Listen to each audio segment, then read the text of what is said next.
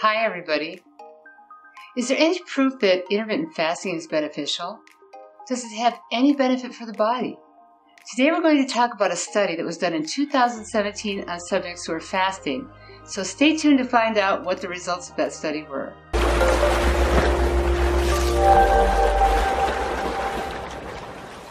My name is Suhaila Smith from Rise of Truth. For more about topics such as health, science, or religion, please subscribe to my channel and don't forget to hit that bell button so that you can be notified when I post new videos. Okay, so there's a lot of research going on regarding fasting and the effects that it has on the body. But let's take a look at one study in particular. This is a study in which subjects were fasting during the month of Ramadan, and it's also known as an intermittent fast, and particularly in this case, an intermittent dry fast. The study consisted of 29 healthy subjects, and it was published in the Journal of Neurology International in 2017. So let's talk about that study. There were 4 substances that were measured in the study. The first one is brain-derived neurotrophic factor. As I mentioned in a previous video, brain-derived neurotrophic factor, or BDNF, protects our brain cells, and it optimizes neural activity, and it allows for nerve cells to grow. That's something that was previously thought to be impossible. It promotes what is called neuroplasticity as well, which is the ability of the brain to modify or even change the connections in response to our environment. BDNF also helps with memory, with learning, and with the ability to focus. BDNF also helps people perform tasks easier and improves a person's overall mood. So that's the first substance that was measured. The second is serotonin, which is a neurotransmitter that regulates mood as well as social behavior. It also has a role in digestion and plays a role in bone health and many physiological processes. The third substance that was measured is dopamine, which is a neurotransmitter involved in motivation and reward, and in memory, attention, thinking, and motor function.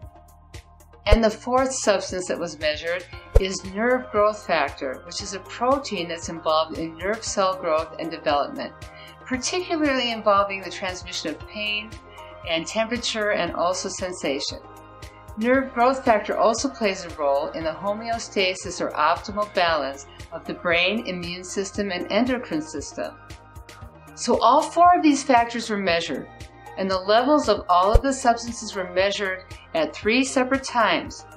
One is 2 days before the fasting month began, a second time was on the 14th day, and a third time was on the 29th day.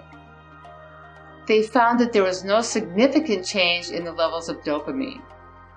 Nerve growth factor levels increased by 10% after 14 days and by 23% after 29 days. But what was really significant in the study was the change in the BDNF levels and the serotonin levels. There was an increase of 25% in BDNF after 14 days, and after 29 days, a 57% increase in BDNF. Again, a 25% increase after 14 days and a 57% increase after 29 days. So intermittent fasting had a significant effect on BDNF levels. And with serotonin, they found that after 14 days of fasting, there was a 33% increase in serotonin levels, and after 29 days of the Ramadan fast, or what is considered an intermittent fast, particularly intermittent dry fast, there was an increase in serotonin levels of 43%. What's interesting is that BDNF and serotonin work together in the sense that serotonin plays a role in the enhancing of the gene expression of BDNF, and BDNF enhances serotonin, so there are indicators that they have a sort of synergistic relationship. So the next time someone tells you that fasting is bad for you or that you're starving yourself, you can tell them about some of the scientific findings that actually tell us that it's good for you.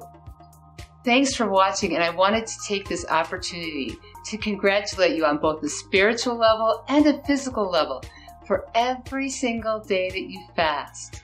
Keep up the good work, and see you again soon.